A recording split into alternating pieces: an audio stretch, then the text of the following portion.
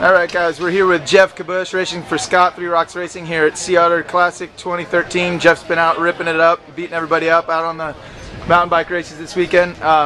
Geoff, we know you're a three-time Olympian. You've also spent obviously spent hundreds of hours in the saddle racing and training. What would you say to a beginner or an intermediate cyclist just getting into the sport that might not be familiar with chamois butter, embrocations and things like that? Why is it important to use that sort of product?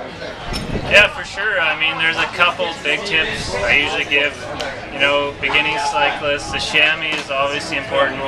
Don't wear underwear under it. And chamois butter. I mean, it's kind of an industry name, kind of like Kleenex. Butter, everything's better with it.